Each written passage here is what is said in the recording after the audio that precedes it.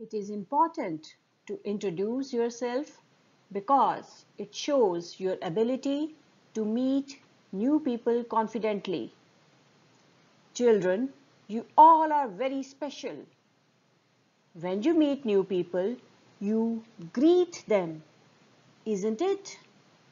You need to introduce yourself. You need to tell them what you are. So, how are you going to talk about yourself? We shall see in this short video. Friends, I am Angad. I am a boy. I am 7 years old. My favorite food is homemade food that my mother cooks for me. I love playing football and sometimes I like to play with my toy cars. I enjoy reading storybooks. These days, I am staying at home and helping my mother in household work. Children, now Angad wants to know about you. Please tell him all about yourself. In number 1, you will write down your name. In number 2, you will write down whether you are a girl or a boy. Then your home address.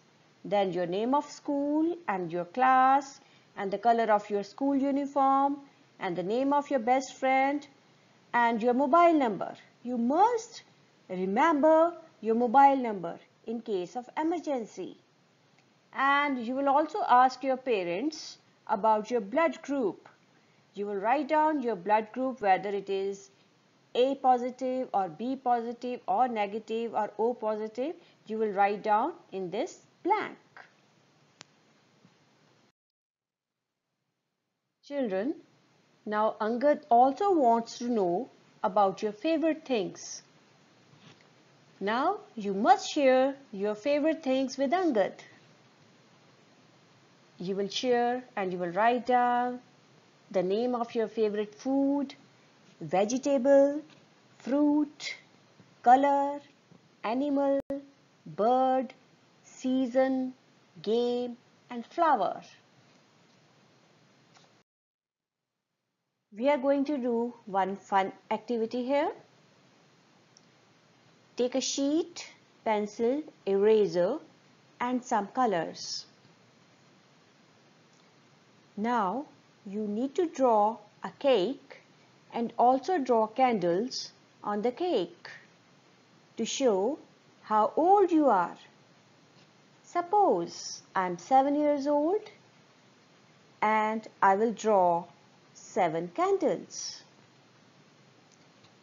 You will do this activity at home and you will bring back this drawing of yours when the school reopens.